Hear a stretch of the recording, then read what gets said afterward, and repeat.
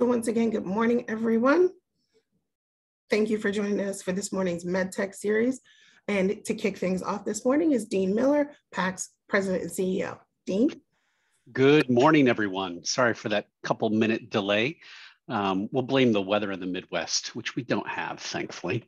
I'm Dean Miller, the President and CEO of PACT, and I want to welcome you to our MedTech series. We've got a great conversation happening this morning. My product is approved, now what? You think that it's just that your product needs to be approved, but we're going to dive in deep on this conversation. And as always, we're grateful for a number of supporters. Certainly within this series, we have several sponsors, including Baker Tilly, Duane Morris, Fox Rothschild, and the Science Center, all organizations really dedicated to the MedTech space with specialty and individuals that really understand and know that. So we hope that you look to partner with them. And if you need connections to them, please do let us know. We are in a webinar, which means you're on mute, you're off screen, but you can ask questions. So please use the Q&A box to do that. We will monitor that throughout.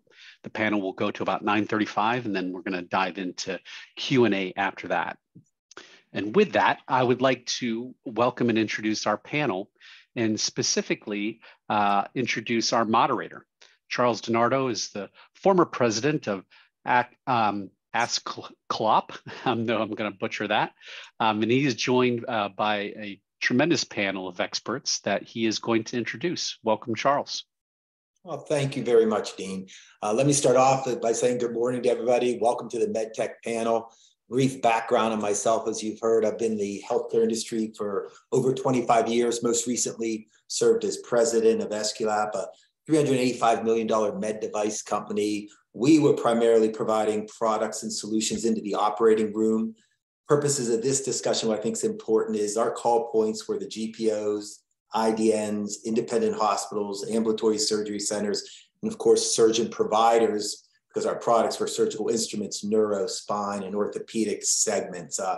I love this topic for today. My product is approved, now what? I think as leaders in an organization, from the inception of your idea, you worry about commercialization just because of the challenges in the US marketplace of bringing innovative technology to hospitals. And as we'll talk about today, you have the complexity of the sales channel. You have the number of stakeholders involved in the decision-making process, the reimbursement landscape. How do you position your clinical data? And then in certain segments, you have some dominant players that you need to navigate around. However, I would say from a macro perspective, I always believe that if you had an innovative product that improved patient outcomes and was cost effective, you could win in this market. And the great news is the panel we have today, we have expertise across industry, the provider space, and even the vantage point from a GPO. So I think with this group and team together, we'll be able to talk about best practices and guidance so that you can be successful in launching a product. So with that soliloquy to start off, I'll just hand it off maybe to Deborah to introduce herself, and then we'll move from there. Thank you, and good morning. I'm Deborah Roy, and I'm a principal at Vizient, which is a very large group purchasing organization. I'm a nurse by education, and I sit on the advisory side of the GPO.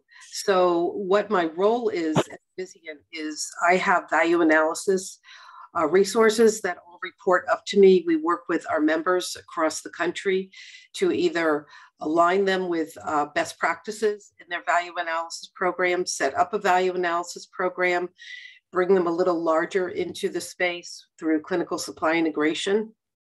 And at the same time, really wanting them to know how to provide the best value for their patients and with the best outcome. So we always remember that at the end of every device, there's a patient.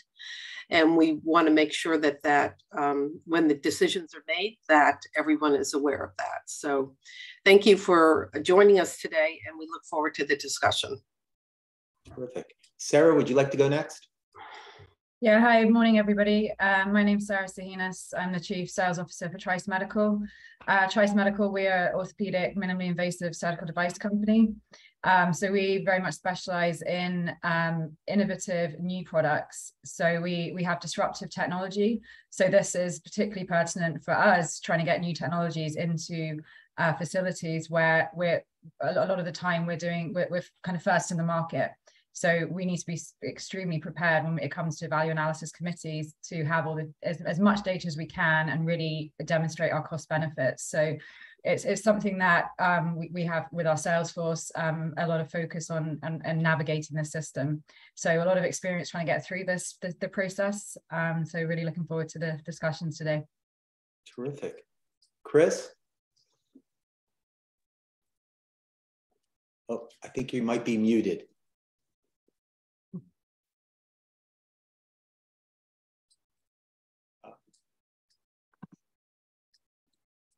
I promise you're going to want to hear Chris's background. You know what? Why don't we go to Paula and then we'll There you go. I got it. I got it. Okay. I'm sorry. I couldn't get off mute. Hi, No. I'm sorry, everyone. Good morning. Chris Vannello. I'm the Director of Clinical Integration and Strategy for Rothman Orthopaedics. That includes all our strategy and expanding markets with our health system partners. I also start with any of our new joint ventures for ambulatory surgery centers. I develop that with the healthcare systems. I also work with the systems to develop OR efficiencies. And a lot of you probably on the call know, we have a Rothman process for how we deliver orthopedic care in the operating room. So they're my main strategies for Rothman.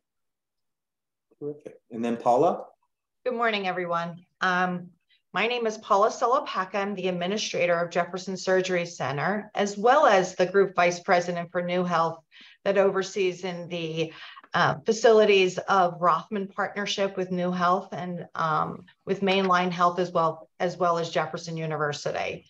I am very much involved in the everyday operations of the Navy Yard, as well as the financial and the partnership with a lot to do with the supply value analysis and a lot of the everyday challenges that we are facing with economics today. That's been one of my major focuses here with Rothman, New Health, and our main hospital partners. Thank you for having me. Terrific.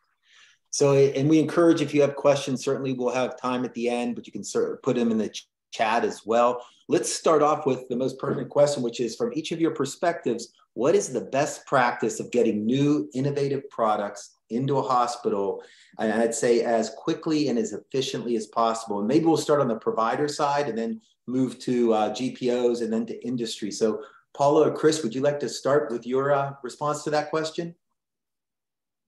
Yes, I think I can definitely answer for us here.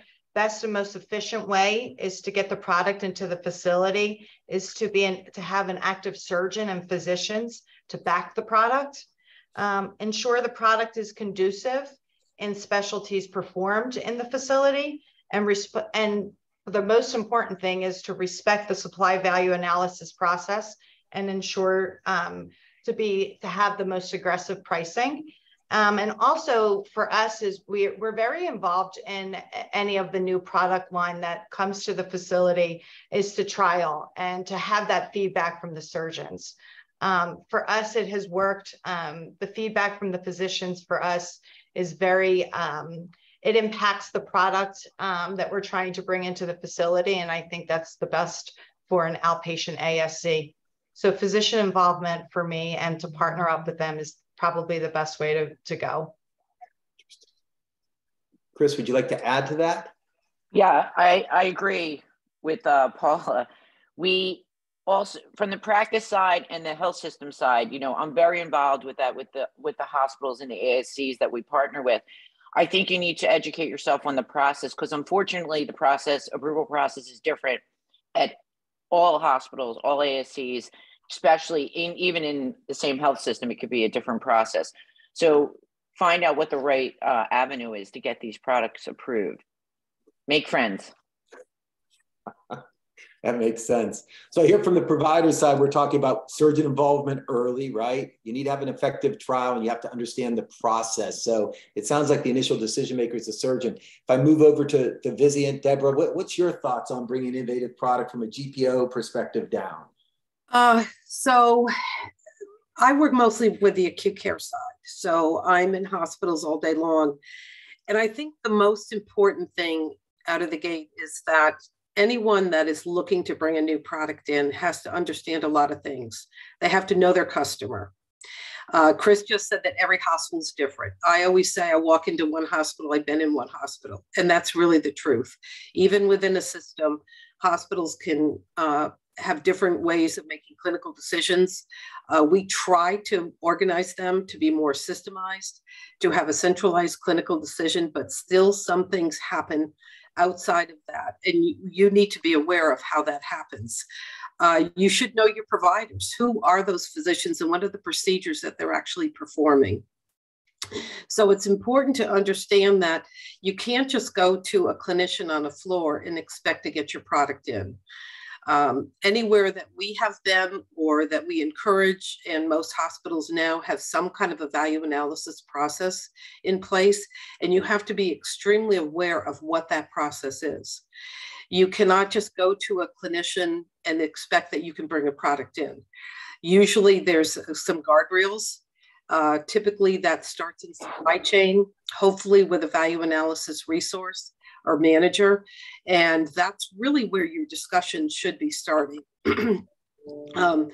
We know that by the time it gets onto an agenda for value analysis, if you don't have what we call a true champion, and Chris and Paula alluded to physician champions, which are extremely important. But what we like to talk about are true champions, because we know that, and I was a sales rep at one point in my life, and I know what happens. Sometimes they get conversation starts at the scrub sink or it starts in their office. However, if they are not a true champion, if they do not come to the value analysis meeting and in person present the idea, present the product, be willing to speak to it, it doesn't get onto an agenda. And that is really best practice in the acute care side. So look for a true champion, not just somebody that is going to say yes. Make sure that they're aware of the processes that they need to go through within their organization so that they can actually help you to make that runway a little bit shorter for you. Really insightful. Now, if we move to the industry side, Sarah, your approach to that answer or that question? Yeah, I very much echo what the providers have said. I mean, knowing the process is key, understanding that process from the beginning, knowing who to approach, and having obviously the end user advocating. That is absolutely key. We're not successful in these processes if we haven't got someone really advocating the product and getting involved in really driving it forward. From the industry side, what we do to try and prep for going through a value analysis committee, for every single product we have what we call a VAC pack. So we have a folder that's available to the whole of the sales force that has all the information that you may need for a VAC process. So within that VAC pack, for every product, it's got the product IFU, the product brochure, any related clinical data, regulatory approval information such as a 510K summary. So we have that all ready to go. On top of that, we encourage our local reps to work with the physician to have a kind of overarching letter that encompasses the cost, the overall benefits, the cost, the clinical benefits, so a summary letter. And then if we need to attach the further documents from the VAC pack, that will follow. So it's ultimately really important that we have all that information to hand. And that if we have any questions that come back, we respond quickly and we're able to provide any relevant information. Thank you. That's really helpful. Maybe just go back. I was going to go to our next question, but I want to go back because two things came up. One, we're hearing from the panel that each hospital has a different process, it sounds like, to get your product approved. So from an industry side, how do you figure out what the process is in an institution to make sure you're taking the right steps to get there if they're each different? Who do you call on to do that? That'd be interesting. I don't know, open that up to the group themselves to say, how do you start to learn the process so you do it in the right order? Who would like to take that first? So this is Deborah. I can start from the acute care side. Ask questions. You are probably, as a someone who would like to get your device into a hospital, you're going to have to start somewhere. And you may decide, well, I'll start in the cath lab. Well, if you can get an appointment into the cath lab, what you need to do is start asking questions. What is the process for clinical decision-making here at your hospital? How do I best get my products in? Because it could fall into a black hole. You may feel that you've had a great conversation with somebody in the cath lab, but they don't push it any further because maybe they don't, they're just trying to have a nice conversation with you, and they don't necessarily believe that this is a product that's going to be able to move through their organization. But I would encourage you to just have a lot of really good, solid conversations. Ask them outright, how are clinical decisions made at this hospital? What do I need to know as a vendor? What do I need to understand? Who do I need to go to first? And those folks will help direct you. A lot of times, again, you may start in supply chain, go down, sign in as a vendor rep, believe that you're going to the right place, but every organization has some kind of guardrails around vendors coming in. And you need to understand that as well. That's so important. It may take 2 or 3 meetings with the right person before you get to the right folks that can help drive your product through the process. So don't hesitate to keep going back and asking more and more questions. That's the way that you're going to learn your organizations. And when we say that hospitals are different, if you take a large IDN, it could be that some of the smaller hospitals within that IDN are making decisions just a little bit different because of the procedures that they're performing. So earlier I said, know your organizations, know the procedures, know the physicians that are attached to those procedures. That's going to really help you start conversations and getting into the hospitals. Very good. I apologize. I lost my picture here. I will get it back. But could we that question going either maybe Paula, well, how do you learn the process at Jefferson to make sure that you're taking the right approach to get your product in there? So for us, I would definitely say involve the administrator and your materials manager. The communications already started. If the physician wants the product and would like to utilize the product, I know the materials manager is definitely going to be in the know already. But the administrator needs to be involved because when we do bring it to our supply value meeting, the medical director is present at that meeting. And we need to gather all the information to present it to the supply value analysis meeting, and then a determination and the approval process happens there. Interesting. And then Sarah, from an industry standpoint, it sounds like you have this backpack put together. How else do you help your sales force understand the process they need to undertake?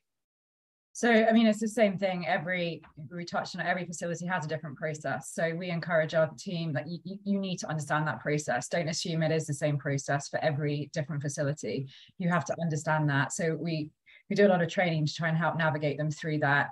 And exactly as Deborah and Paula said, you need to ask a lot of questions. So you have to get in there, ask, and it's not just the physicians. You've got to ask the administrators, the OR manager, figure out exactly who all the stakeholders are. Just ask a lot of questions about the process, and make sure you're following the process. Don't, from our side, it's so important we don't try and kind of sneak the product in without going through the official channels, because that's very difficult to come back from. You lose credibility. So it's really important that we understand that early on. That's really good. So again, I apologize. I'm having some difficulties, but I assume everybody can hear me here. If we stay on this, what really happens in a value analysis committee? We talked about tips or tricks, but what's the discussion look like? What's the committee looking for? If you're going to be at a higher price point, do you have to position your product differently? So maybe some insights you have on what occurs at the value analysis committee and what can we do to make sure we're successful when we have the opportunity to get there. I hear one thing, you need a champion there, but what else is going into that decision-making process? And again, maybe we'll start with, you want to start with you, Deborah? Sure. It's a process. And What it starts with typically is a new product request. So a new product request is a formal request that comes through a champion, a clinician. Typically, we don't suggest that it come directly from the vendor. It really needs to come from somebody who's going to champion through the process. So the new product request has a lot of different information that is gathered, that needs to be gathered, not just from a financial perspective, but from an inventory, a logistics perspective, a clinical outcome perspective. What are you using now? What's the volume? What are the price points? That new product request, for the most part, we ask always is filled out by the requesting clinician. That can be difficult, but typically if it becomes a difficulty, the value analysis manager will work directly with that clinician to get that information. A lot of organizations have software platforms where you can, where that information just goes right through a software platform, and then it starts that process.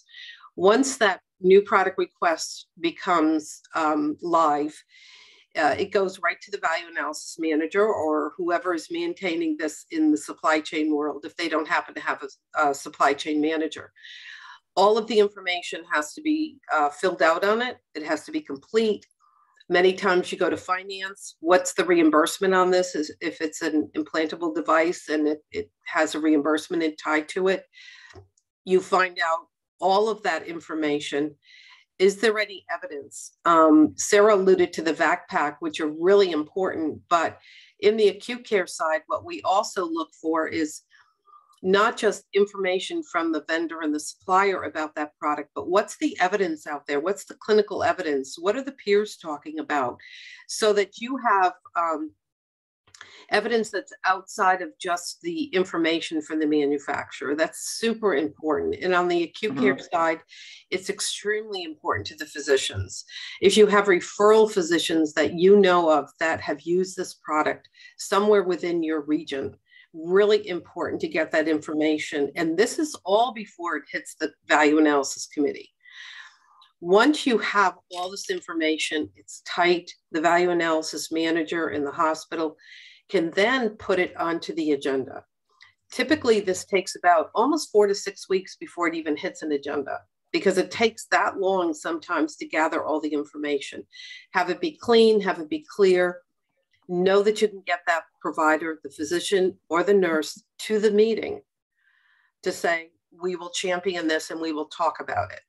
So once it hits the value analysis committee meeting, you have that person that comes to the meeting and will present that product for you. Typically at that time, there's a vote. Is it a vote for an evaluation? Is it a vote that we can move forward on this? Is it a vote that, you know, we really don't need it because we have a like product that is very doable? What we're using right now seems to work and it's a like product.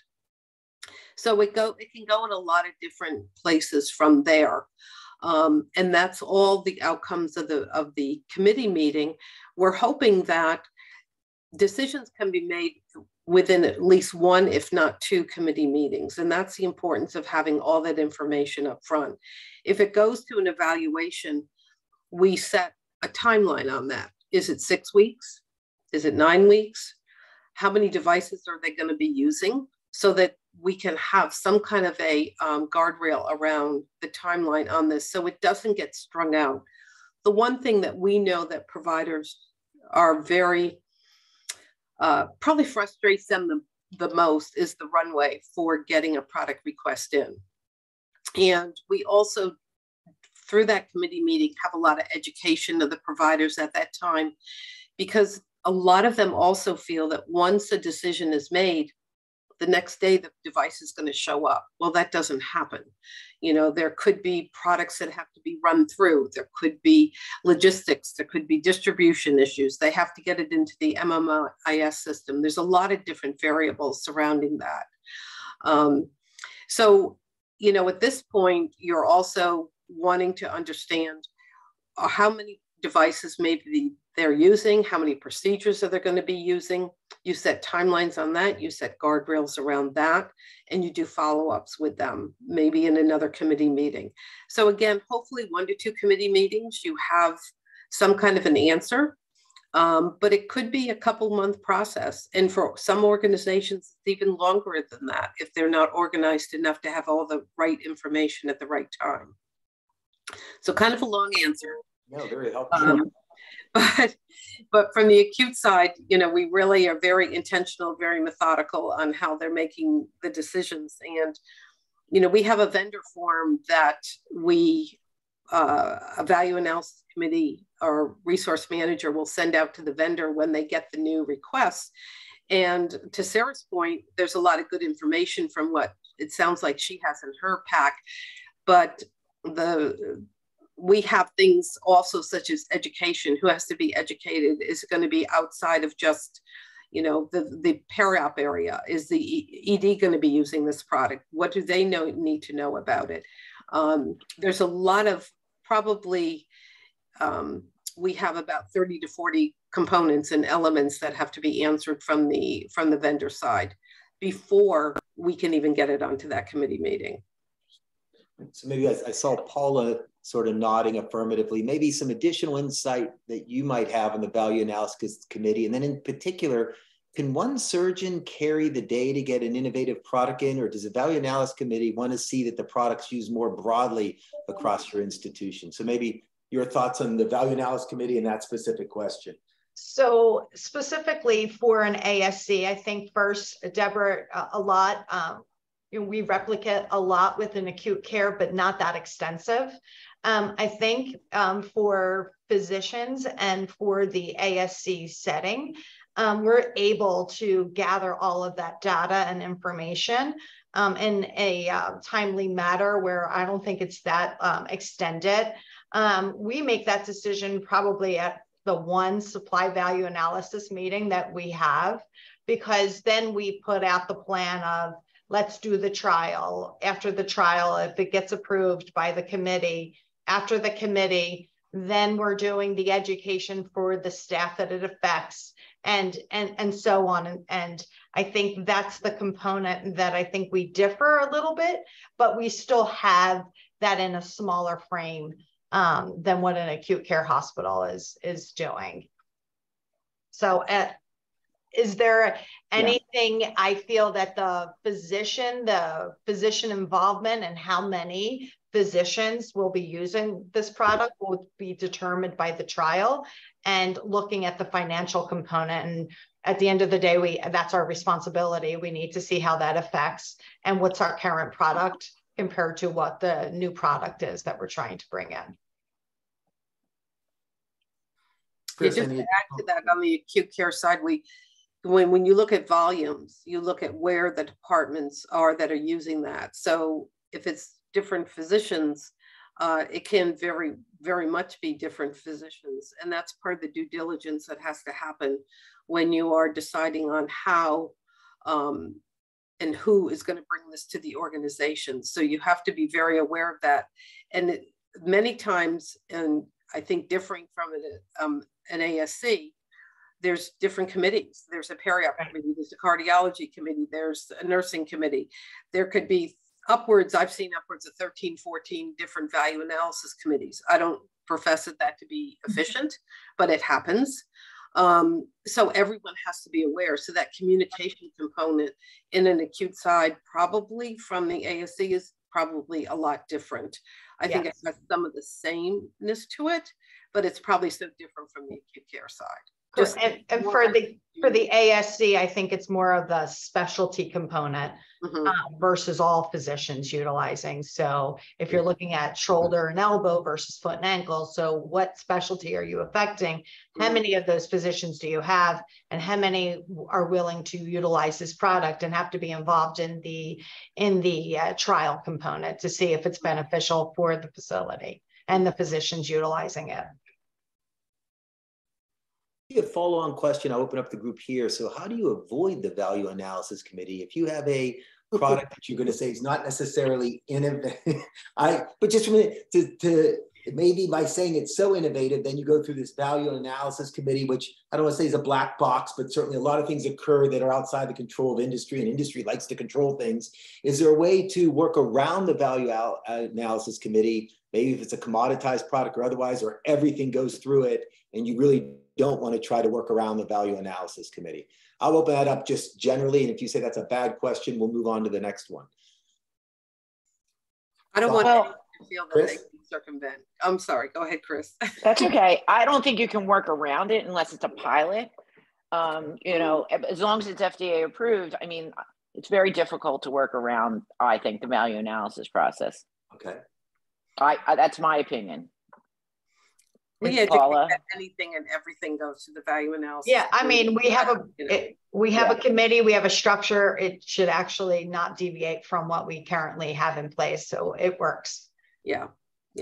And Chuck, just to add before we get off of this question, ease of implementation is a huge issue, right?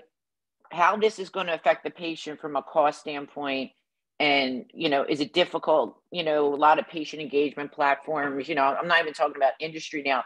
You know, it's difficult for patients. Is it going to cost them money? Is this covered by insurance? Is a huge thing for Rothman. We don't like out of network. We don't like to pay out of pocket. We don't want the patient paying out of pocket. And then remember, you'll get it in, but is it sustainable? Mm-hmm. You know, I'll use the example of a robot, not against robots, you know, but the OR nurses don't necessarily like the robot. They feel it slows their day down. So if it's slowing the staff's workflow or changing it, that could be, you know, an issue too, to sell your products. And I think, you know, Sarah, you could probably attest to any, you know, having those difficulties. You got to get the staff's buy-in too. Mm-hmm. Yeah, no, absolutely. And actually on that note, while we're on that topic, in terms of getting the staff's buy-in, how's that reflected in the value analysis committee, the process of that? So getting the staff feedback being important, how are you capturing that in part of the process? Paula, I'll defer to you, but I don't see that. I don't see a lot in value analysis. You know, the way I'm looking at it is I don't have their feedback because again, we're in the midst of investigating, trialing, and doing all of the, and if this is a product that a physician and the committee has decided, then we go ahead and have a responsibility to educate our staff. But you know, that's not one of the things that I do is provide the feedback. If it's a product that the you know, OR nurses are utilizing, it's a different story. Then that's a product that I'm going to involve them and get their feedback. But if this is a physician product, then no, I wouldn't go through that route. So on the acute side, each of the committees are made up of cross-functional folks. So it's physicians, clinicians. We certainly take the advice of nursing staff as well, because they are typically part of that procedure.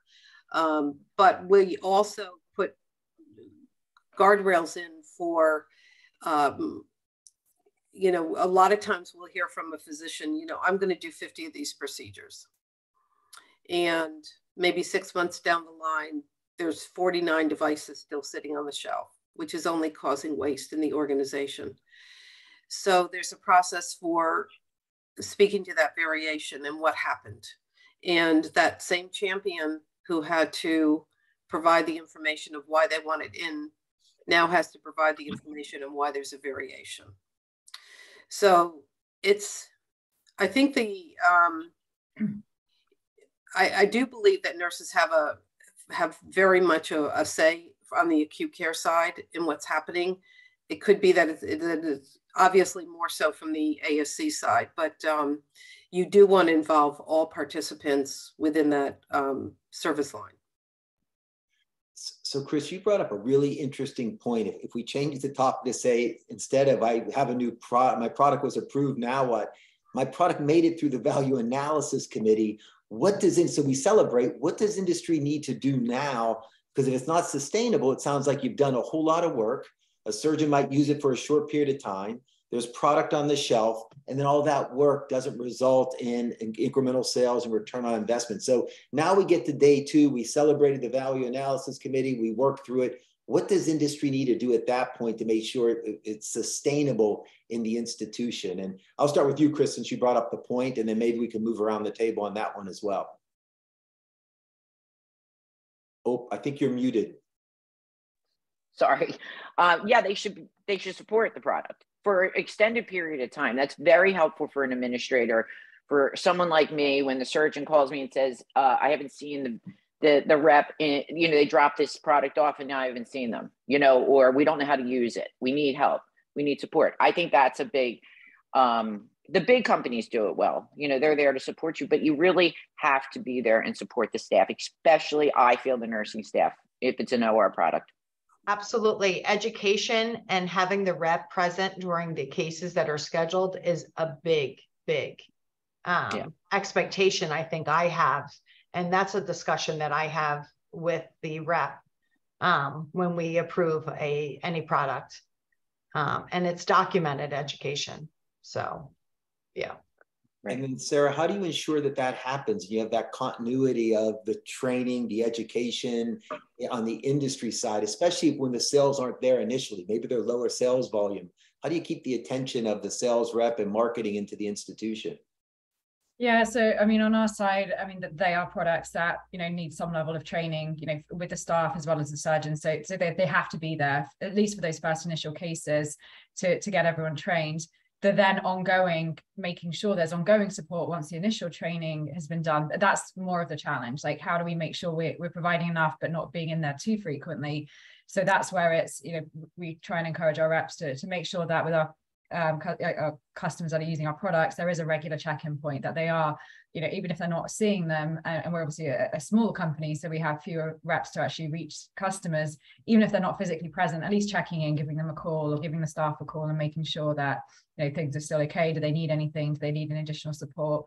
Our internal customer service team are obviously very key as well, and make sure that we're answering any immediate questions, and the customer service team are working with the reps for any needs that come out and any inquiries from any customer, especially obviously existing customers. That's really good. So then maybe the next question is, you have a product that's innovative, you want to get a premium price, and I'm just assuming when you want to have a premium price in the marketplace, there might be additional scrutiny by the hospital because there's additional costs associated with it. What do you need to do to bring in that premium product into a hospital and be able to get a price that might be higher than your current price that's for not a similar product, but a product that's certainly maybe the standard of care in your institution right now? What do you need to see there to get the higher pricing? Thoughts on that? On the acute care side, you need to have the evidence. You need to have the clinical evidence. You need to have it support clinical outcomes, positive clinical outcomes. And you need to know that. So as a supplier of your product, you need to understand how am I impacting? How can I impact clinical outcomes? Do I decrease time in the OR? Do I help prevent length of stays? What's the clinical outcomes? That's probably at this time, there's so many products that come in that the price points, we work through the price points from a financial perspective, but organizations now are looking beyond price, and they're looking at quality of care and total cost of care. So if you know, and you can prove, and you can show with good evidence how you can increase quality of care and impact the total cost of care, then you have a win. But if it's just from a financial perspective, it's a really hard discussion, because there are a lot of like products out there. And you also need to have a champion that can really articulate very, very well why this product is different. And that's where your education to your providers come in, which is important, and have them be able to articulate that. And it's backed up by evidence. Deborah, I agree for the ASC as well. Mm-hmm. I have one product in my head that I'm thinking that it financially cost us more money. But at the end, the result for me meant more than just what the financial component was. So yes, it's definitely quality and patient outcomes for the ASC as well. I agree. And good patient outcomes does equal financial success. There's no doubt about it. If you have bad quality, you're going to have bad financial results. So yes, definitely. But I think, it's tough right now to convince administrators, like, okay, this product is going reduce complications, right? A complication when you get in these at-risk contracts with the payers is going to cost you a lot of money, right? And bad outcomes for your patient, bad reputation for your organization. And that's where we're moving to.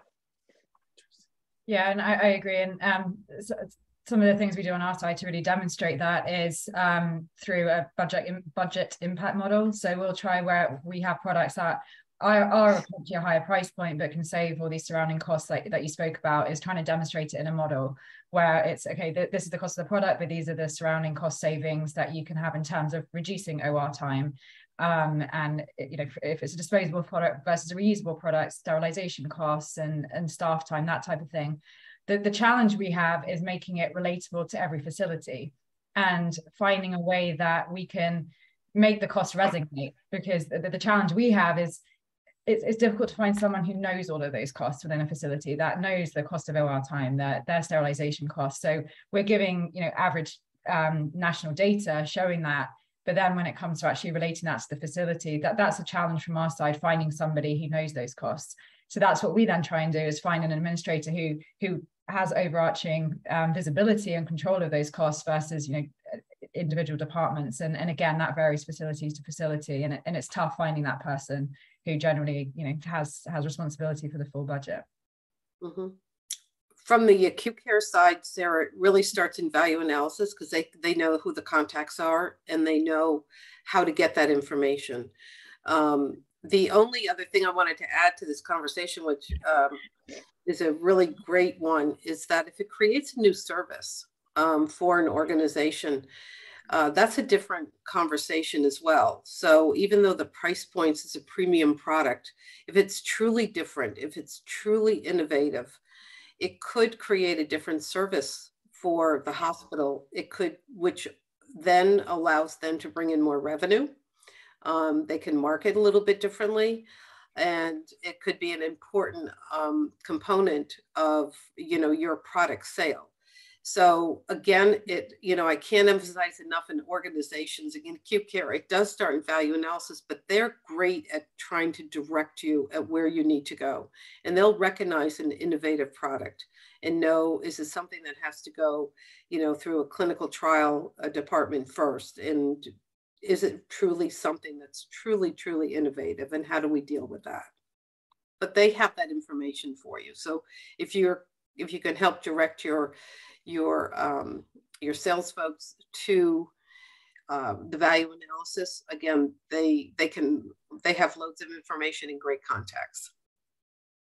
And in that relayed through the physician champion, is how they would ultimately, we would get that information? Is that sort of what you're saying, is that they would relay that information to the physician champion to then the supplier? Or would you recommend, is there a way the supplier could get that information directly? They can get it through supply chain. Okay. Through the procurement office. Sometimes the physician knows, sometimes he doesn't or she doesn't.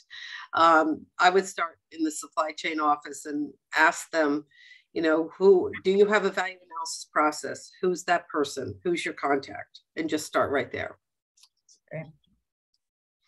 So maybe a follow-on question on that, and then I want to get to whether when you approach an ambulatory surgery center, an IDN, do you approach them differently? Do they have different value proposition looking for? Before we get to that, I'm not sure, Deborah, were you saying that, boy, if you have an innovative product, and I hate to put this up after the earlier discussion, robotics, you could see that the larger companies had robotics, and then they helped the institution say, you should market your hospital as having robotics.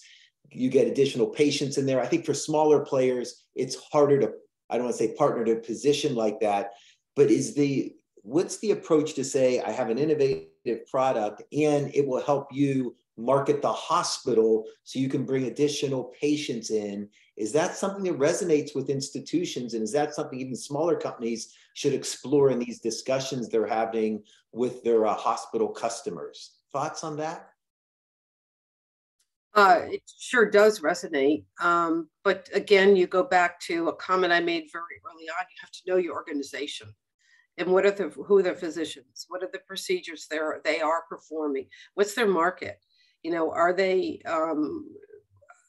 acquiring a lot of organizations? What does that look like? Where do you fit in? Where would your product fit in? So you need to have a lot of upfront information, and you get that only through a lot of conversations that you have within that organization. But again, you go back to, it's going to have to be driven through someone in the organization. You have to start the conversation there. And any organization that we have been in, I've been doing value analysis education and consulting for about 20 years now. We always encourage hospitals, all the conversations have to start with you. If you're a value analysis manager, that's where it starts.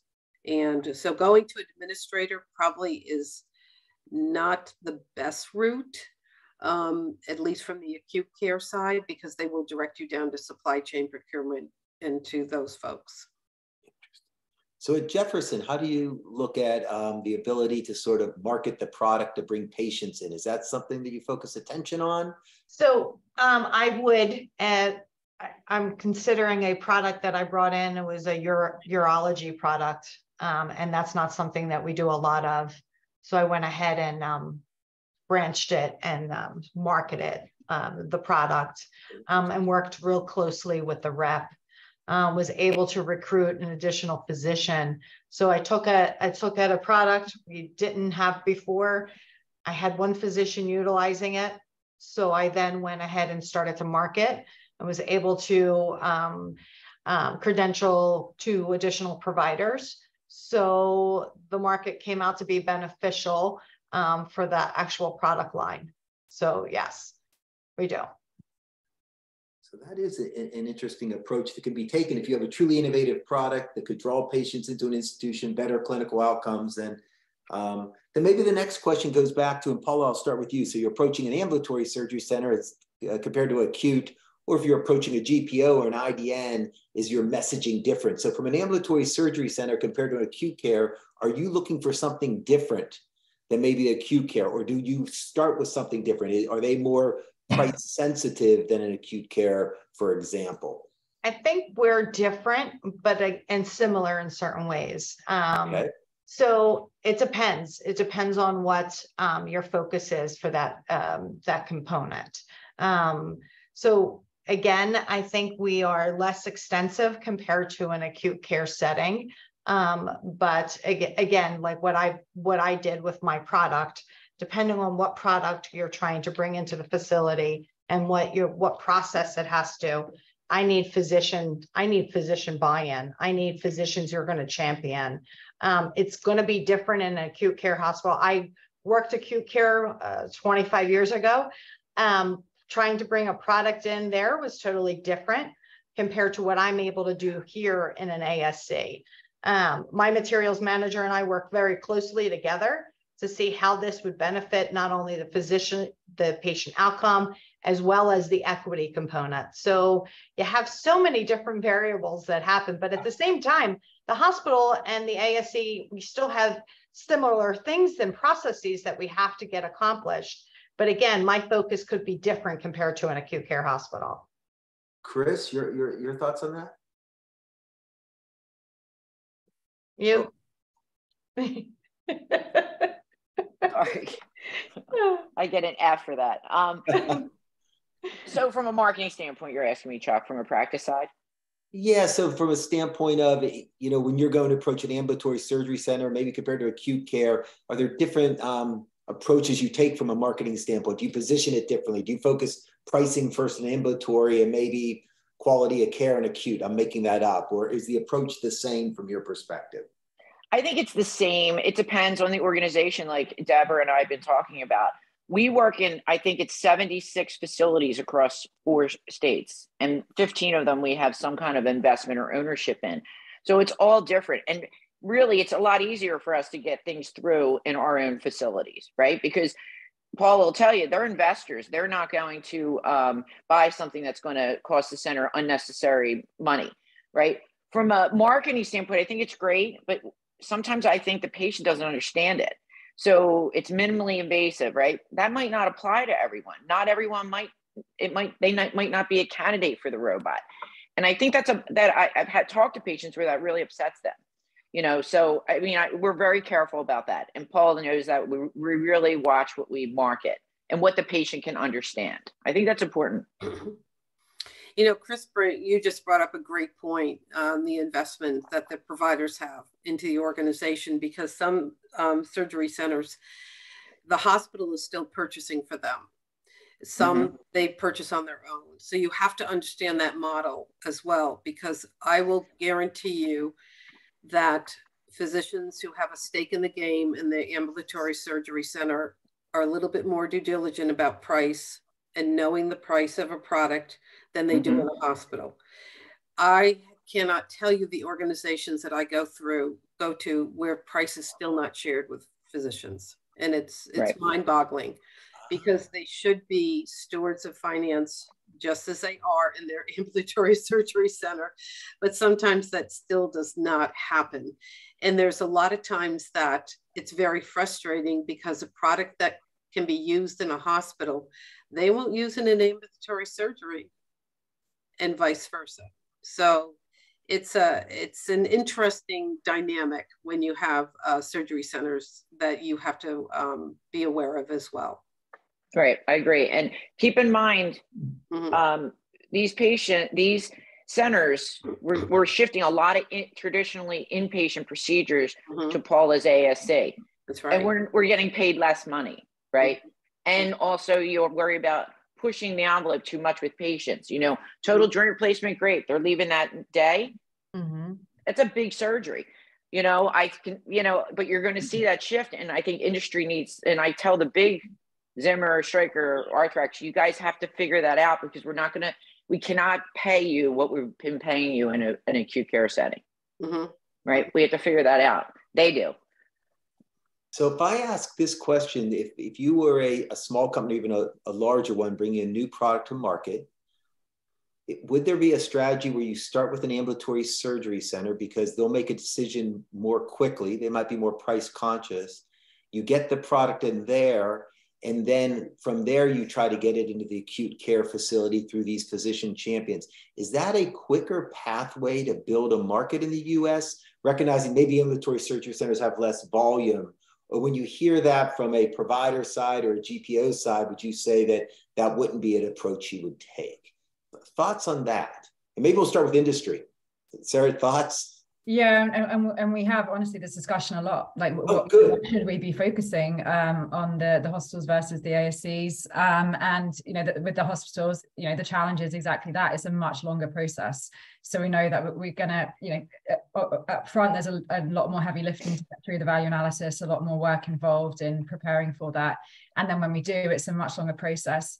In the ASC, it's generally a shorter process, but then there are also more pricing pressures, exactly what Chris, you know, touched on. The reimbursement isn't as high, so therefore we, you know, do have to, you know, be more conscious of that when it comes to pricing.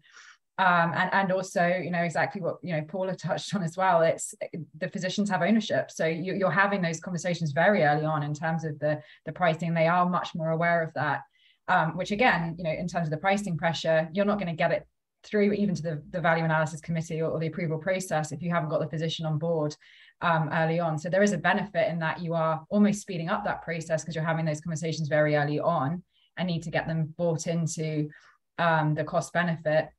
But it's in a way a more difficult sell, because you have to get them really bought into the cost benefits, and there's more pricing pressure. So there's pros and cons to both. And a long answer to your question is, ultimately we do both. We absolutely go to hospitals as well as ASCs. That there is no one we try and prioritize over the other. Okay. Very one good. suggestion is what's the contribution margin on the cases, right? So if we buy $125,000 Guardian table, right? Paula, we're going through that now. How many cases? You can't do 5 cases a year, 5 hip scoops a year, and we won't make any money, right? And you have a table that's just sitting there that costs $125,000. So cost contribution margins would be helpful. Yeah. Deborah, any thoughts you have from approaching ambulatory surgery, or do you think there's the same oversight and process generally as in acute care or in hospitals, or different? I think it depends on the device. I think it depends on the nature of the procedure. because that can be different. It depends on the physicians that are involved. I think Chris just made a great point on the contribution, and that goes back to, you know, they may be using something in an ambulatory center. They want to bring it into the acute side, and they say, you know, I will do 50 procedures.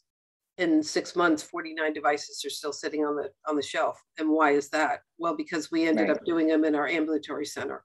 Well, okay, but that's created now waste in the OR for us. And most often, not always, a lot of times, physicians are not as sensitive to that as they would be in their ambulatory setting. So, you know, it's conversations that we're having around that that's different. So I would say that it's going to be variable depending on the device that you're bringing in. And so Deborah, you brought up a point earlier. I'll open up to the group. How much information do surgeons have on cost of implants, margin they're making? It sounds like they have a sensitivity maybe in the ambulatory surgery center to the extent they might have an ownership interest in the matters, but on the acute care side, how much are the surgeons asking questions about pricing, margin, as compared to, you know, just wanting the product from a clinical standpoint? They want to know, but you do. It depends on the organization. Some organizations aren't willing to share that information. Okay. Still, some are, some are not. We encourage it. When we work up, you know, for instance, if you take a new implant, a new total joint that they want to bring in, what's the cost of the implant versus the procedure? So we take a look at that. We can get that data for them, but can it be shared? Some organizations it cannot be. I work with an organization right now where we cannot share any reimbursement information with the physicians. We're not allowed to. We know it. We go after it because we try to help them make great decisions. The physicians, do they want it? Yes, but we're being asked not to share it. So it depends on the organization. But we encourage things like, there's a great organization I worked with once that had the price of every single product on a sticky note on their shelves. So the physician knew what the price of every single product was that they used. You have organizations that they still don't know the price, and they're shocked a lot of times to understand what the cost of products are. Yeah.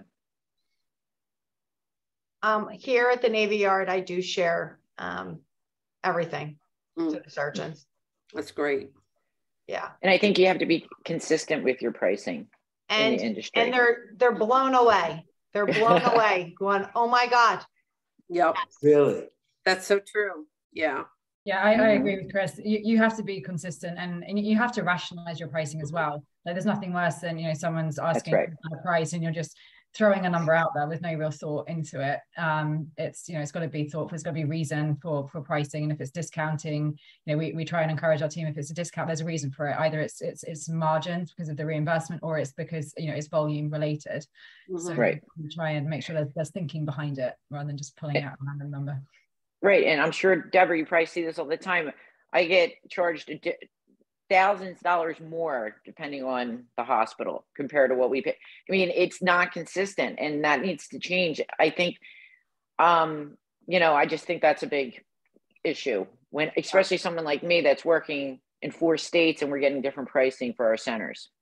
Yeah, one thing people should know is that at a GPO, we have the advantage of having data from hospitals all over the country. So we know what the pricing is, and we can help to push out benchmark ranges for them to understand what they should be paying.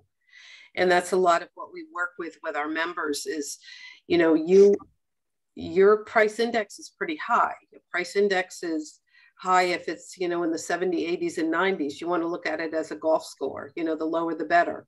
And there are other organizations out there that are getting much better pricing than you are. So where do you want to sit? Do you want to sit at that 25th percentile, that 50th percentile? So it is important because they are aware. And there's a lot of times that we'll also do financial studies, and we'll find that, you know, maybe there's 7 hospitals in the system. They could all be getting different pricing. All of them could have gotten different pricing on a product. And we want to standardize that pricing. And sometimes that's kind of that low-hanging fruit right out of the gate to be able to save dollars for an organization is just to right-size their pricing. Yeah, and I agree. And I think we need to better understand discounting. Yeah. Because we don't know what we're getting. You know, I'm being told I get 20% off, but then I'm finding out that isn't really true because it's lower in Florida what we're paying. So there was no discount. So I think that's important. And that's why you have to be consistent. So we know we're really getting a discount based on volume. I think that's really important on the industry side because you want to lose credibility as you start dealing with groups if you have disparate pricing. And with pricing transparency now, just with the data, there is going to be more and more transparency. You better be able to justify different pricing. Before we move to questions, I just want to make sure for the audience, stakeholders, we talked about the importance of getting surgeons on board, the value analysis committee, the nurses. Are there other stakeholders as you're trying to get your product into the hospital or ambulatory that you have to make sure that you approach and say, boy, don't forget about them, or you could get through the value analysis committee and still not have a product that you can sell into the hospital. We'll stick with hospitals for this. Are we missing anybody besides, I wrote down the nurses, surgeons, of course, the value analysis committee, I don't know, material management. Is there other departments? Well, definitely material management. Sometimes risk needs to be involved. Risk management has to be involved. Infection control has to be involved. Your safety has to be involved. Is there equipment involved that is going to impact being brought into the hospital, and how is that going to impact? So your biomed department sometimes has to be involved in decisions like that. So within that committee, as I mentioned before, it's a really diverse value analysis committee. And all of those players typically are sitting on the committee to help make those decisions. So you have to have awareness of all of that. Education, nurse education, how is this going to get out and the information get out to the players? So again, it's a long stream of cross-functional folks within a hospital that have to be aware. Is it incumbent on industry to get to each of those stakeholders, or do you just rely upon the value analysis committee and say, I'll focus on the surgeons, I'll focus on nursing, but then I'll let the value analysis committee carry the day everywhere else? Or are there a few that you say, you better go there directly if you want to make sure you make it through the process? On the acute side, it's going to be dependent on the hospital, whether they want you going or not, or whether they want just the information so that they can have those conversations. So, and sometimes they'll bring you into a conversation if they think that something is going to be cumbersome, especially on a piece of equipment. They will ask you probably to be in on those conversations, not at the committee, but before a committee meeting to have those conversations. But it depends on the organization. I think it's hard to seek out all those different folks, but certainly if you start where you should be starting, they're going to make you aware of who needs to be brought into the conversation. Well, with that, we have a number of questions in the chat. Maybe I'll start with the top one and we'll see how many of these we can answer in the next 20 some minutes. Let's see. Other than a warm introduction, what are the best ways to get in touch with a physician who could be a champion for you in their system? Great question. So we started off, boy, we have a physician. Now what do we do? How do we get the attention of a physician as it relates to our products? Who would like to take that question? I can start. I think that's a hard one, but it's a good question. A lot of times I get calls from surgeons that were just at a meeting, like the national meetings, because Trice, maybe you had a booth there. Yeah, that's definitely, I think, a big one. AUKUS, all the different, professional meetings. Interesting. That's one. Yeah. So trade shows, society meetings. Sarah? Yeah, no, I'd agree with that. I mean, if you don't have other products within a facility that gives you access to ultimately go and see a surgeon in that facility, then trade shows is absolutely the best way to do that. We also try and do, direct to customer marketing, where we're able to access customer, email addresses, and we'll send out communications on a new product, for instance. But yeah, trade shows and local, either national or local trade shows is often the best way to get in front of them. Very good.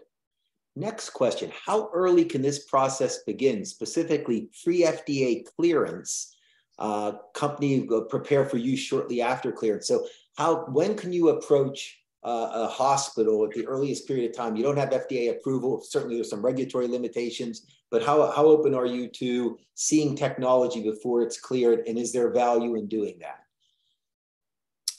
On the acute side, the first thing that you're going to be asked is, does it have FDA clearance? So that's the very first question. One of the very first questions is going to be asked. I think if you're a strategic partner, if you have relationships within that organization and you're a valued partner for an organization, you can start to have some of those conversations up front.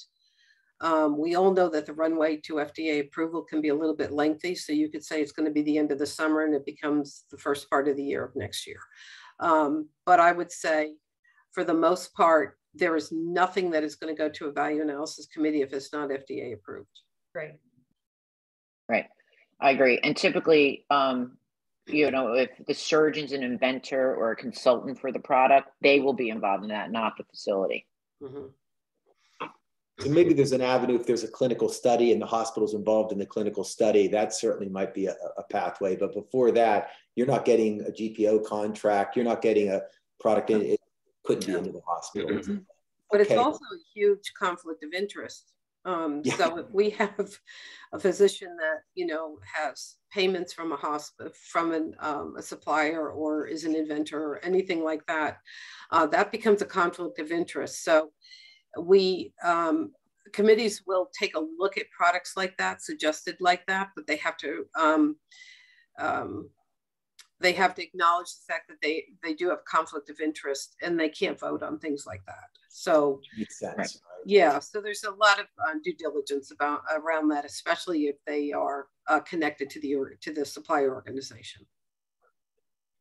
Next question: what do you do if it is a new technology, software or hardware that is designed for new applications affecting patient care for in-house and remote? Mm-hmm. I'm not sure if I fully understand the question, but somebody, an expert on our panel, do you understand where that question is going, and can we provide some guidance? So IT has to be involved if you're looking at the acute care side. Again, you start in value analysis. They'll draw in IT. IT, I know typically in hospitals have an awful lot on their plate. So where you are in the queue could be a lengthy process. So it has to be something that's probably really, really innovative, can talk to other systems within an organization. There's a lot of variables for that, but it starts in drawing the IT folks. And if you are aware of that and you can have that starting conversations with value analysis, that's really important, because it's not something that can happen down the road. Once you're starting engaging in conversations, I would bring that up at the very forefront of your conversation. I also think there you talk about connectivity with sort of the hospital systems, whether it's Epic or otherwise. You need to start dealing with those partners first, right? Almost before you try to bring it into an institution. Really good. And for the ASC, it would have to definitely be with the management company, because overall we have the same platforms throughout all of our facilities. So we would not be able to do that at a local. That's really good feedback.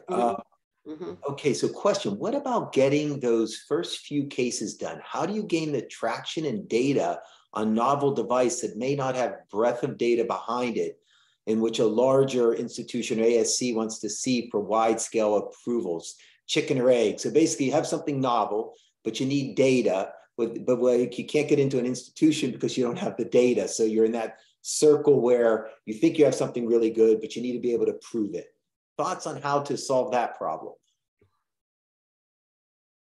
Pilot it for free at no cost. It's definitely a trial. Yeah. I would say also, if you have a relationship with somebody in an academic or research organization, hospital organization, ask them to be to Chris and Paul's point, ask them to help trial, ask them to be champions of a study, and that can go a long way, because a lot of organizations that do research as part of their academia they're really happy to do that. They're very happy to do that if they believe that it's a good, solid product. So again, make sure you have a lot of good information for them, what the potential outcomes are, and have a trusted relationship with somebody in that organization to be able to help you through that. Really well said. And then said. they become a reference for you for other organizations that they can go to a peer-to-peer discussion on, you know, I understand this device, but what was your experience with it? Well said. And I think on those, it's really, you're just going to almost have to do a post-approval trial. It could be a limited one, know what your endpoints are, but you need to gather that data ultimately in some fashion that's controlled, so you can get the, it will resonate with the hospital groups. So yeah, I think that even though you have approval, if you don't have the data, you have to have some type of clinical trial that's controlled. Maybe it's a little more cost effective. So what is the committee's opinion and feeling around validated FDA approved with RCT outcomes, digital therapeutics, which are very similar to medical devices? Do you feel doctors will prescribe these digital apps? Are the market launch processes the same? I think we're talking about patient engagement apps, PT apps, you know. Well, I have quite a lot of experience with that. As Paula's shaking her head. You know, again, it's not easy for the patients to navigate this. It's very difficult, and you have to have staff to support those patients, or it won't work. And the market's getting saturated with those kind of products. And I'm not too sure. Sorry, Paula. I'm not too sure how long patients I mean, there's some data out there that it drops off substantially engagement from patients after 2 weeks post-op from the orthopedic side. I don't know about other specialties. For us here at the Navy Yard, we had one for pain management. And again, it started out really strong, but needed a lot of support from the internal healthcare providers. And now it's gone. It fell off. Patients weren't utilizing. So. Right. I don't think, you know, there's a lot of patients, you know, the doctors make jokes. Yeah, I guess my patient with the flip phone. I don't think we understand the socioeconomic status of people sometimes. I mean, it's not all like us sitting here with the best iPhone. Some patients just aren't tech savvy. That's our biggest complaint from patients.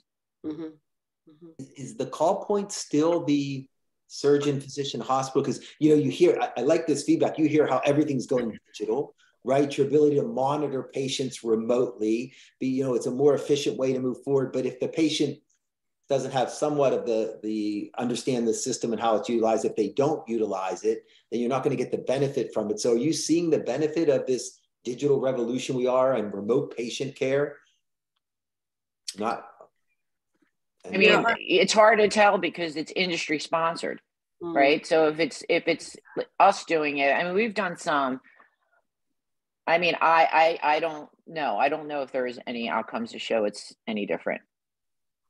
There's studies for it and studies against it. So. Okay. Next question. What is a reasonable timeline to use for planning purposes to get some traction with providers? What are best practices to avoid delays? So for planning, we talk about value analysis committee, you have an approved product. What is a reasonable time frame as they start to put together their financial budgets for commercial launch and success? Maybe we'll start with Sarah, since I imagine you do that from time to time.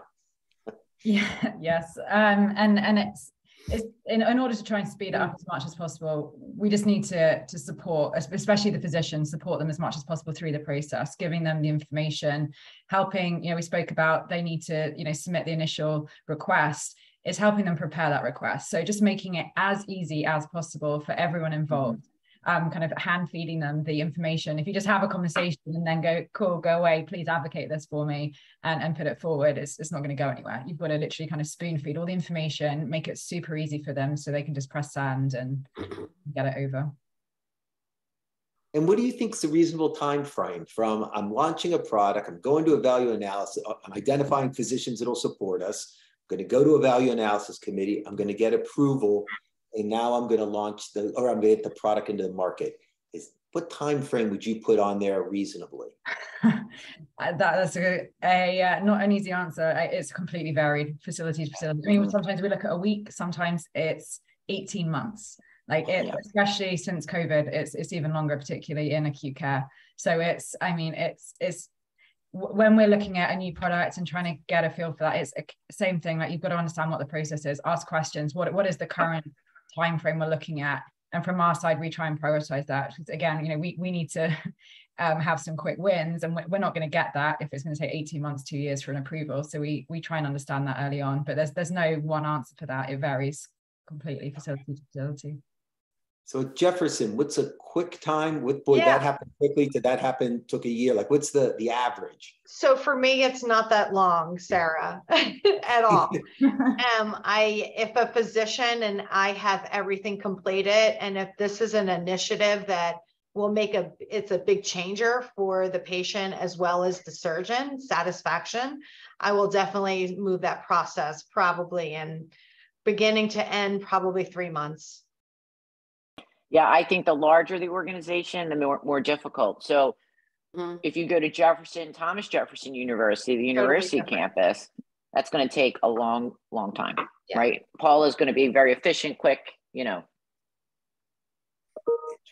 I think I average on the acute care side. Once a new product request is formalized, there could be 4 to 6 weeks to even get all the information before it even gets onto a committee agenda.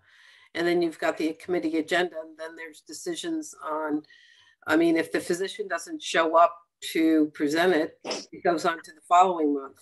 If he doesn't show up the second time, it goes on the third month. And then we typically say 3 strikes and you're out. So it could fall into a black hole right away and nobody knows. On the positive side, it could go into evaluation. Well, the decision is made by the clinicians. How long is this evaluation? That can be until we use, 10 devices, or it could be, we're going to look at 6 weeks, or it could be 3 months. And then who's maintaining that evaluation? Who's providing the information back? How formalized is their process for evaluations? Then it has to come back to the committee for final approval. Then it has to get into their item master, and it has to, there could be products that have to be weaned through before they can even purchase a new product if it's a conversion to a different product. So I know I'm adding weeks and months to this discussion because it can be. And I've seen where, decisions are made and products are 6, 9, almost a year out before they're even purchased and brought in. Others on a much quicker basis, if it's truly a new product, there's nothing like in the organization, and it can be something that can be a little quicker runway. So 6 months, 9 months, a year, that's a reasonable period of time within, at least a minimum of 6 months, unless it's something truly technologically novel that you could accelerate the process. Yeah, it can be. Yeah. Oh, I think this one will start with you. Does the ambulatory surgery centers also have at-risk contracts with payers? Are they equally incentivized to avoid the complications? I can answer that as yes and no, depending on the particular case. But yes, yes. You do have Aesculap, okay. Yeah. I can answer for the practice. We are at risk for many, many different payer contracts. Yeah. Definitely. We really were aggressive with that about 8 years ago. Paul, our partners, especially the ones we have joint ventures with, centers are very involved in that. Okay. Final question I see here is, what if the hospital itself has an equity interest in the company? Is that a conflict for selling to the hospital? So the hospital has an equity interest in the company that's actually providing the product. Is that just one, do you guys see that very often? And then number 2, just disclosure, or they precluded? Oh, Deborah? So I don't, sorry, go ahead, Deborah. No, go ahead, Chris, you started, go ahead. Yeah, I don't see that where the hospital has, maybe physical therapy, but that's all you can, as long as you disclose the physician. I know from us, the physicians do have conflicts, and it's not bad. It's just a conflict. You have to disclose it. You have to disclose. We have to sign disclosure forms. We have a conflict of interest statement. We have to sign, all of us, including the physicians. And you have to let the patients know, especially if you're an inventor of the implant and they're putting that implant in, you have to let the patients know. So compliance is pretty tight with those kind of sorts of issues. Yeah, I've never seen that situation with a hospital, but to Chris's point, it can happen on the provider side. At the beginning of every value analysis committee meeting, there's usually information that speaks to not conflict of interest. And anyone that's sitting in the committee meeting, if there is anything on the agenda that is producing conflict of interest, you need to disclose that. Typically, most hospitals in their compliance department, risk management, physicians are signing a conflict of interest documents every year. So it's just something that has to be done. But I haven't ever seen that. I don't think that occurs, but maybe I just haven't seen it. Interesting. I think we addressed all the questions, so maybe I'll end. We have 7 minutes left. If I just ask the question to the panel, if there's one thing that a small company should do to be successful in bringing their product to the market, what's the one thing you just make sure you have to do this right? Any thoughts on that? And then we'll end this session. I would say just know your organization. Know who you need to go to speak to. And we've talked about that. Be aware of that. Just don't think that you can walk in, go to a department, speak to somebody on the floor. You have to know the right person to go to. Otherwise, it's going to be a futile search for you and experience for you. And it's going to make things a lot easier if you go to the right person out of the gate. I can definitely piggyback on Deborah. Knowing and building a relationship with your materials manager and knowing the process. Don't skip her. If you skip her and go directly to the surgeon and the surgeon wants to start something with a brand new product, you have just made a bad friend. Yes, that's true. That's very true. Yeah, I'd say from my side is having a very strong value proposition before you approach. Be very, very clear. What is the value you're offering to the facility, to the physician, and make sure that there is a very strong cost benefit. Well said. I think also don't oversell the product. Don't send me, Paula and Deborah, like 1,000 emails a week. That's another, I mean, I'm being honest. Like, you really just, besides everything else we said, Yeah. Good point. Yeah. Good. Well, I think at this point, I thank the panel for all the insights we provided everybody. And then I think I'll turn it back over. Oh, hello? It's the mute button. Oh. It's our morning of technology. So thank you again, Charles, excellent moderator, and to all of our panelists for such a great conversation today. As always, we also want to thank our sponsors, Baker Tilly, Dwayne Morris, Fox Rothschild, and the Science Center. As we know, the support of all of our sponsors helps us to put together panels like this and present these programs. And thank you to our audience for such great questions. Want to remind a few of you, as you're looking at PACT's upcoming events, we do have coming up on March 30th, our FemTech event, where we do a FemTech series. We encourage all of you to check out the PACT's website to see the information for that event. Also, one of PACT's signature events, Forum, is quickly coming up. It will be held on May 23rd, and its title is Embracing Volatility, AI in Technology, Talent, and the Planet. And I'm sorry, that date is May 3rd, from 8 to 4 p.m. at Penn State Great Valley. So again, on the slide, you'll see, and we hope all of you will look to join us for some of those programs. Again, we want to show you the PACT team.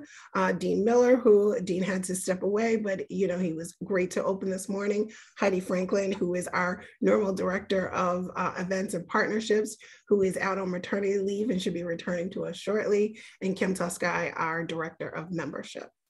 And for those of you who didn't know, I'm Charmaine Roundtree, the new director of member success for the PACT team. If you have any questions about getting engaged, please feel free to reach out to me. So again, thank you all for joining us today, and we look forward to seeing you again soon.